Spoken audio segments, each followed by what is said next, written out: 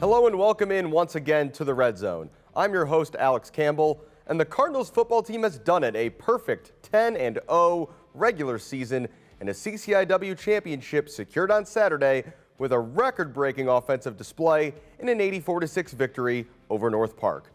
I'll speak as I do every week with head coach Jeff Thorne on the significance of his team's accomplishment and their preparations for the playoffs. Plus, running back Ethan Greenfield and linebacker Ben Wong are back on the show to talk about Senior Day and this incredible season.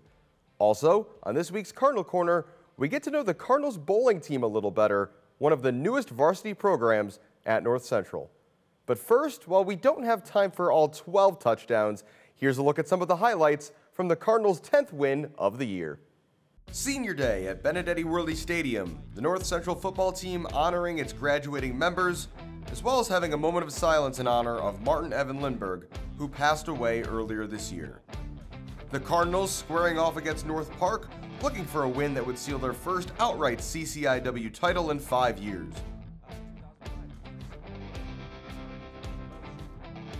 Just like last week against Wash U, the Cardinals set the tone with running back Ethan Greenfield here gashing the Vikings defense for a 52-yard gain.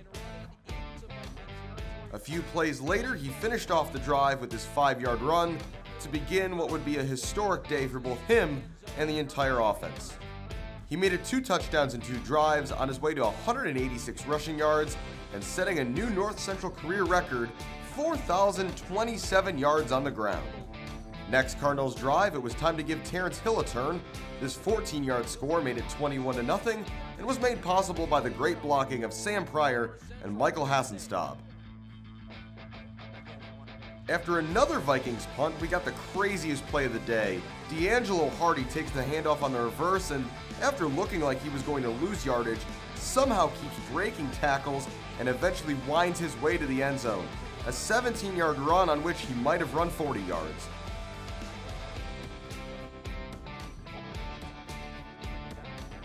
Speaking of Hardy, for the 4th week in a row, he caught a touchdown pass from Luke Lanin of over 40 yards, making it 35-0 early in the second.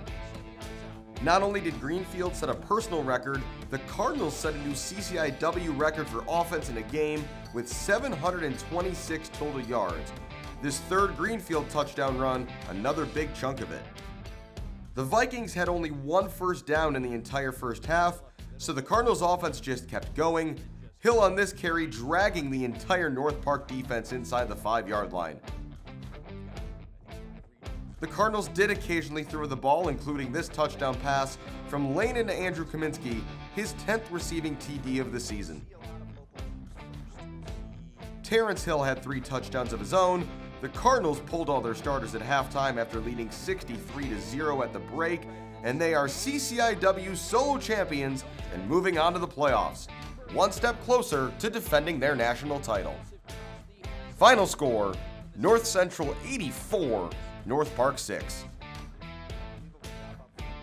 The Cardinals, in addition to completing a 10-win regular season with a conference championship, this week received a slew of individual awards, one of which was Cardinals head coach Jeff Thorne being named CCIW Coach of the Year for the 2nd time. And as always, he joins me here on the Red Zone. Coach Thorne, congrats on everything your team accomplished on Saturday and has been rewarded with in the last few days. Thanks, Alex. It's been an exciting few days, for sure. So, 10-win season, CCIW championship outright, 17 all-conference selections. When you look at just kind of all this in sum total, what does this year and what's been accomplished so far mean to you? It's special just because, you had so many of these guys decide to come back for this extra year and for it to work out the way it has so far. Just really, really pleased and happy for our seniors, happy for all those guys that pressed the pause button on their lives, and it's been made worth it. Obviously, we've talked about, you guys have had some phenomenal scoreboards. Mm-hmm. There's been some great individual performances highlighted by those 17 all-conference selections. But if you had to kind of pick 1 or 2 things about this team that has really made you proud this year, what to you, if anything, sticks out? I just think their resolve, their mental toughness. Our 3 core values are we're generous, we're resolute, and we're disciplined. And those guys are walking billboards for what we stand for as a program. And they've demonstrated it all season long in how they've played, how they've prepared, how they've treated each other and really brought our young players along as well. So just really proud of who these guys are and how they represent North Central College and our football program. By scoring 84 points on the weekend, you just edged it, got into the top spot in the country for D3 in scoring offense with a record-setting day in terms of yardage total, almost 600 rushing yards on the day. Just an incredibly impressive display, but particularly the running back group, all of them, and the offensive line really on show this week. Yeah, our offensive line played fantastic, and our running backs ran hard. And you know, at halftime, our starters were done, and we played the game without Sharmore. So just really proud of the depth that we've been able to develop over the course of the year. And you know, when you get the sizable margins, we make it a point to get our second group in, our third group in, and get them reps, and it serves us well and will serve us well into the future because these guys are getting live game reps, and many times as much as 2 quarters worth. So really proud of the depth and number of guys who showed up ready to play and carried out their responsibilities. Not a flashy day for the defense, obviously a very good day for the defense, full of 3 and outs. But when you look at the season as a whole, 107 points allowed over the course of 10 games. Obviously, the offensive numbers are eye-popping. We've talked about that. But it's another moment to kind of take stock that the defense really does deserve the same amount of praise for the season they put together. Oh, there's no question. I was going through national statistics today, and I think our defense is 10th, 11th, or 12th in total defense, and we're pretty high in scoring defense as well. But I'm pretty certain we're the only defense that has faced 2 offenses that are in the nation's top 10. In Wheaton College averaging 49 points a game, and Aurora averaging, you know, in the mid-40s. So, and we held both of those teams to 7 points. So our defense has been dynamite this year. It's a huge part of why we're sitting where we are right now, and you know, looking forward to a great weekend this weekend. Before the game, senior day, obviously this isn't goodbye for real. Hopefully there's a lot more football to be played. But those moments where you get to greet the players and their families and just have those, you know, it's just a few seconds per player. But what was that experience like for you, and what are those interactions like for you as a coach who's gotten to know these players so well? Yeah, senior day is always special for me, and I think our other coaches as well. I get a chance to be on the field and greet the families and the players through that ceremony, and it's an emotional day. I can tell you that. These guys have invested so much into North Central College football, and we have spent so much time together. It's always a great opportunity to really recognize what they've done, and then obviously with the tribute we had to Marty, it made it extra special this year, and just an extremely emotional day. I was going to ask you about that specifically, that moment of silence for Martin Evan Lindberg, who passed away earlier this year. A very emotional moment. You know, what did he mean to this program, and how do you hope the team can honor his memory? You know, I think what he means to our program and what he meant to our program was just he was a great ambassador for what you can do with your life when circumstances aren't exactly as you would have wanted them or hoped that they would be. You know, rather than taking a really negative situation in his life with a season or career-ending injury, he spun it into a positive and was just an awesome, awesome member of our staff as a filmer, as a manager. We just really relied heavily on him, and we've dedicated an office to him, and it'll always be the Evan Martin Lindberg Memorial Football Operations Office from this point forward.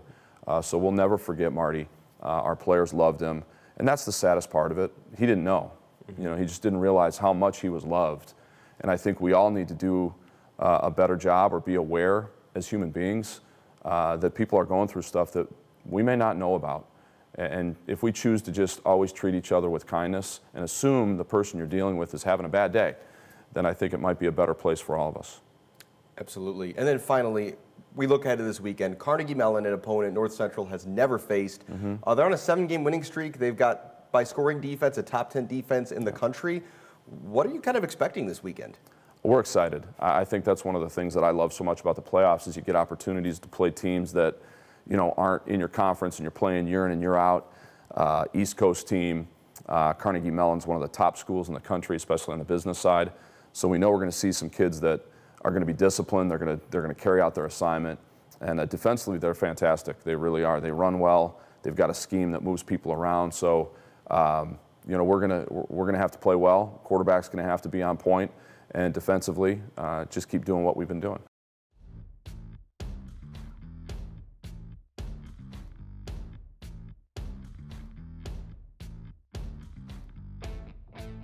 It is time to check the tape with Cardinals head coach Jeff Thorne. And coach, what we are checking this week is the running game. This first play we're going to look at, one of several touchdowns for Terrence Hill, and in particular the blocking of Sam Pryor and Michael Hossenstall on this play really jumped right off the screen. Yeah, we love to get our guards out running. Both these guys did a great job. In Mike's case, that's a lineman's dream right there, to be able to finish and land on top of a defender. So great way to give Terrence an opportunity to kind of walk into the end zone there. Good job by Sam and Mike.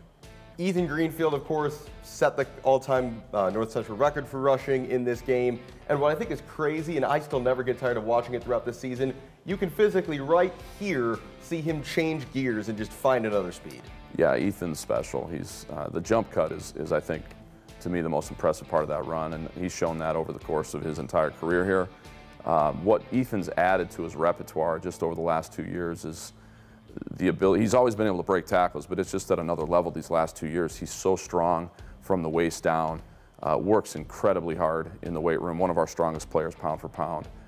So, you know, we're blessed to have somebody like him, and then you bring Terrence Hill in after Ethan Greenfield. I mean, we're kind of blessed with running back riches, to say the least. Well, on that note, we're going to take one more look at Terrence Hill, and in a game that is well in hand at this point, he hits the line of scrimmage on this play, and I think he drags 5 or 6 players an additional 10 yards. What does this kind of effort, you know, show? This feels like Terrence in a nutshell, this play. Yeah, you know, it was really good to see him kind of lower his shoulders and run hard like that. He's such a good running back. I mean, he would start for every other team in our conference and probably be an all-conference player. That's the level of player that Terrence is. You'd never know it talking to him. He's the best teammate that you could ever imagine. We had one of our Cardinal Manual meetings yesterday. Our topic was love, and we were asking who's a great demonstration, and his name came up in my room alone, and we're in 3 different rooms 3 different times. Guys mentioned Terrence Hill and what he's been through in his life to be that example and to have that kind of a perception from his teammates just speaks to the caliber of human being that Terrence Hill is. Well, Coach, it is that second season time of year. It's going to be exciting to watch at Benedetti Worley Stadium this weekend. Best of luck, and thanks as always for coming on the Red Zone. Thanks, Alex. Opportunity is everywhere. It is in everything and within everyone. Your opportunity is at the center of all that we do, so that you can exceed your personal best.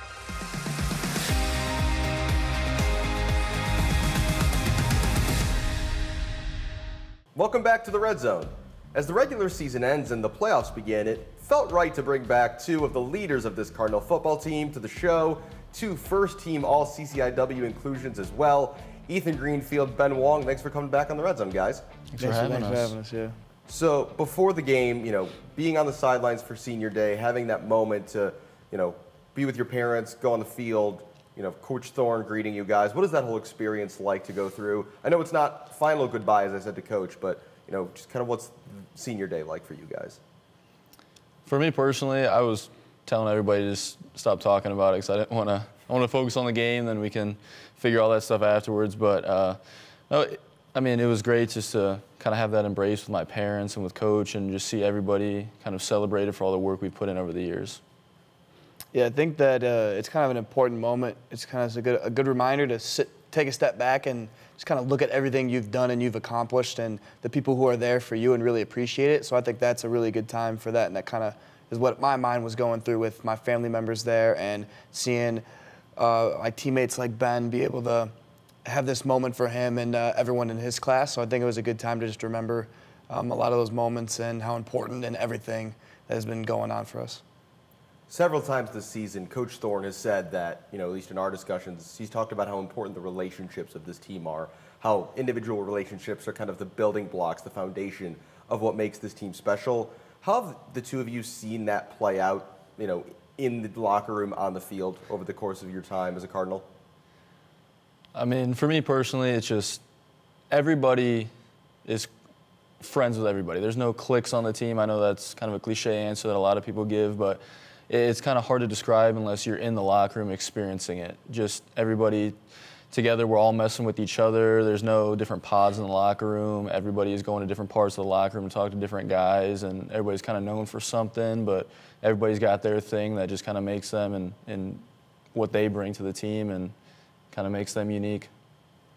Yeah, I mean, kind of what Ben brought up, it's hard to really describe. It's kind of something you feel and you witness every day, because, I mean, we're an extremely competitive group, and it gets really intense on the field, but once we're off the field in the locker room, it's like none of that happened, and we're all super close and like really good friends again. And it really does, like, the relationships we have with each other, and it's not just like I'm only have a good relationship with dudes in my class. I'm like good friends with kids who are freshmen, the dudes who are fifth-year seniors, the sophomores, the juniors. Like, everybody has a relationship with everybody. This was, of course, not only senior day, it was a day to celebrate an outright CCIW title. You guys personally and several of your teammates getting, individual accolades. I know this championship is just one step to the eventual goal of a national title defense, but what does this specific accomplishment mean for each of you guys? Something we haven't done before. My last ride and the first time we get to do that. So that's a great accomplishment, but like you said, it's just a stepping stone towards the bigger goal of winning a national championship. So winning it outright and going undefeated just gives us the opportunity to, put ourselves in the best possible position in the playoffs too. Yeah, I think the last time we won conference, we were co-champions. For me, I was a freshman in 2018, and kind of doing that, because it still means something, and it's something that's still important. But it's what we said, what Ben said, what you said. It's not the end goal. It's not what we were working for. It's just a stepping stone along the way. Ethan, on Saturday, we talked about this in the post game, but you went over 4,000 career yards rushing. It's a new individual record for a career at North Central. Having had a couple days to reflect on that accomplishment, what have been your thoughts about, that milestone that you reached this weekend? I owe a lot of guys up front a lot of thank yous, and a lot of tight ends and everyone who's ever blocked for me. And the receivers too, everyone who puts in that work, because it's a unit thing, and I don't like how it is just like kind of my name up there, because realistically it's not. It's so many other guys who had so many important roles in that, and that's why I do my best in telling them and making sure that they know that it's because of them, and I'm forever grateful for them. And then, Ben, your fifth year here, a captain on the defense. Over these 10 games, what has set this team apart in your mind, and how have you seen this group grow through this regular season? I think, speaking from a defensive perspective, just the maturity. Everybody has starting experience. Everybody's out there. Something I think of is we take pride in scouting the other team, our opponent. And in the past, if we could call out a play here or there, that was really cool. But this year, everybody is knowing the formations, the heavy tendencies, whether it's going to be run or pass, what specific play it might be if they have a heavy tendency. So just the maturity and knowing that we're not going to have any misassignments because it's a veteran group, but also that we're going to know our opponents like the back of our hands. So just that a new level of trust between me and my other defensive teammates. And then, this weekend you talked about scouting the opponent. Carnegie Mellon, a team that the Cardinals have never played before ever, and there are over 100 years of football history. How does that factor in, a team you know nothing about, in your preparations? And how do you draw on the experiences of 2019 as you go back into a postseason? I think it's exciting. I mean, playing a new team from a new conference on the East Coast, we've never seen them. We had no teams that we both played before this year, so it's kind of like, it's very interesting to watch the film with a critical eye and get ready, and it gives a little more excitement and energy to it, and I can't wait for the opportunity. Yeah, Ethan touched on the biggest thing. It's exciting, but just watching their tape, they run a completely different offense than anything we've seen so far this year. But that's exciting because that gives us an opportunity to kind of expand our arsenal of what we can defend or what we've seen and have experience with. Well, before I get you out of here, as we always finish on the show, we're going to do some quick hits. You guys know how this works. And the first question this week, we saw our first snowfall of the year over the last week. In general, what are your thoughts on snow? Are you snow people? Are you outdoorsy people in the winter? Just general opinions. I don't have a problem with snow. I have a problem when it's like really, really cold. Like if there's snow and it's not bad, I'm okay. But if it's like super windy and it's like below like 15, below like somewhere like that, then I'm not a fan. It's got to be all in. I hate the half inch of snow. I like snow when it's enough that as a kid you can go out and make snow angels, snow forts, that sort of stuff. So if it's going to snow, it better snow a lot. This is actually going to be our last show before Thanksgiving because we are off next week. So in the spirit of that, for each of you, what is your favorite dish, your favorite food at Thanksgiving? For me, it's always been the turkey. My family they deep fry turkey. It's always the best. I always loved it as a kid. It hasn't changed now. I feel like that's a rare answer. I feel like people are always going for the side dishes. Oh, absolutely. No, main dish. No, what's wrong with you? Green bean and corn casserole. Those are my favorite. Nice. And then finally, as we take a retrospective this week on the regular season and head into the playoffs, in each of your opinions, is there a funniest moment from the team this season? Could be practice, could be a game, anything that sticks out. Oh man, there's so many. There's nothing. I don't think I can pinpoint anything. There's a lot of different stories and so many different things that I want to remember as best as I can. Just that happened this year. That's going to continue to happen. But I don't know. There's a lot of guys on this team who are funny. A lot of funny things that has happened. So it's tough to pinpoint just one. Yeah, I would agree with that. I mean, it's almost a daily basis where just something like odd or really, really funny happens. So. If you had to pick a player who is most frequently responsible for these things, who seems to always be involved in the humor? Cole Griffin. He is just a very, very different, but in a good way, person.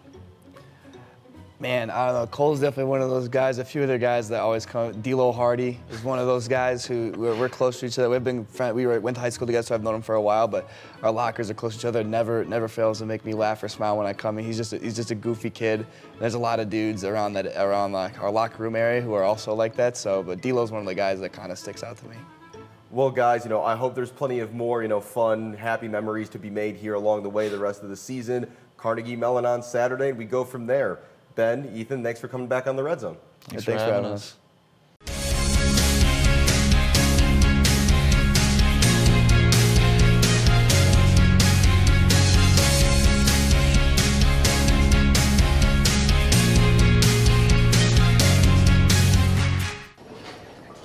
How exactly does someone become a competitive bowler?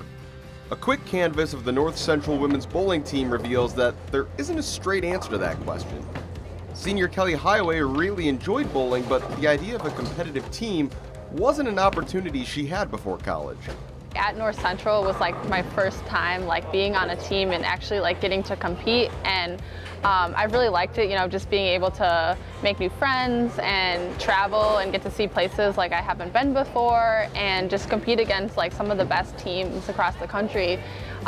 It's a big challenge, but it's something that all of us, I think, really enjoy.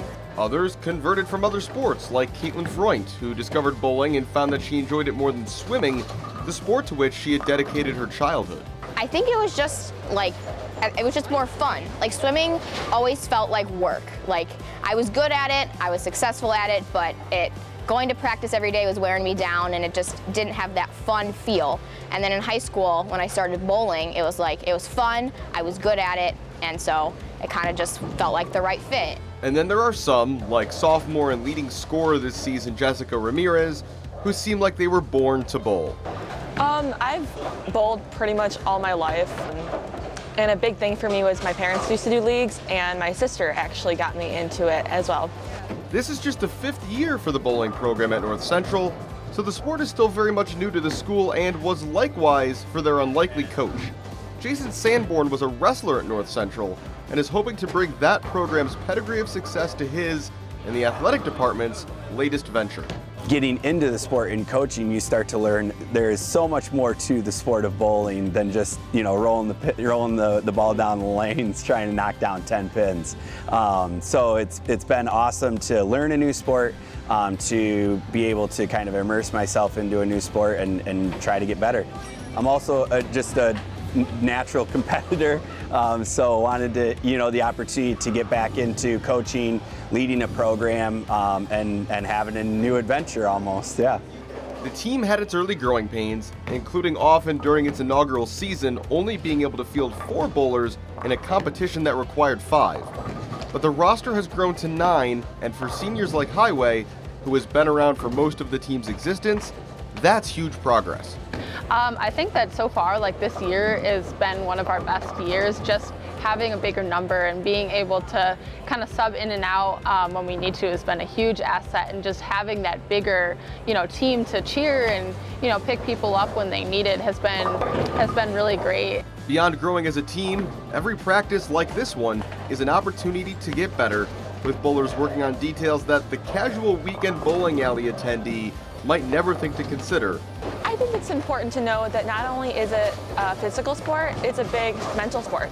There's so many things that, or aspects I should say, that play into what you're doing on the lanes, like ball changes, where you play, how you play, the line you're throwing, who threw on that lane before you. So many things play into your line and where you want to play and the oil pattern. That's just a huge thing, just to kind of have your mental game and be able to figure out where you want to play. The team recently completed its fall schedule with a spring slate set to begin in January. They're hoping to use the time to refocus on the basic steps of team building and the refining of individual skills to help continue the program's slow but steady growth. So far this season, I think that we've definitely figured out how to work together as a team.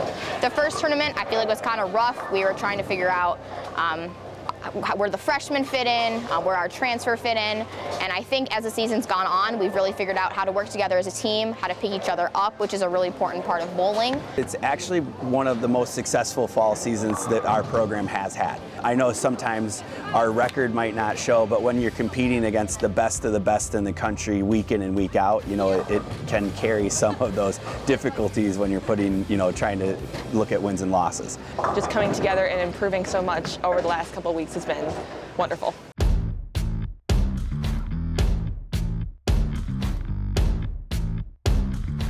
It's time for this week's Red Zone Play of the Game. This reverse handoff to sophomore wide receiver D'Angelo Hardy initially looked like a complete disaster, and yet, somehow, Hardy weaved his way through the entire North Park defense to find his way to the end zone for his first rushing touchdown and 10th total TD of the season.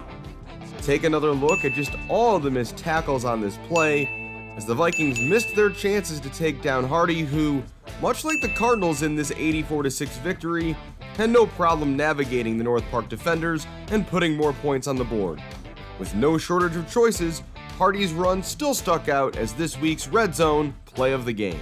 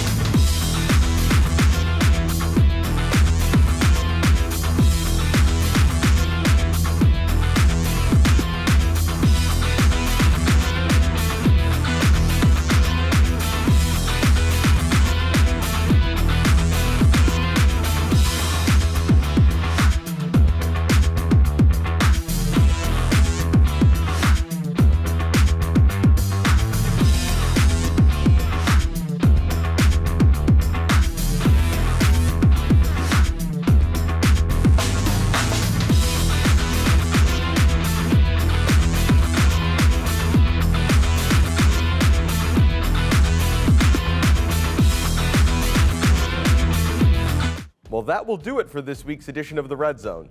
Thanks as always to Coach Jeff Thorne and to Ethan and Ben. Congratulations to them on both their individual and team honors, and good luck this weekend against the Tartans. Thanks as well to North Central Women's Bowling, particularly Coach Jacob Sanborn and Jessica, Caitlin, and Kelly.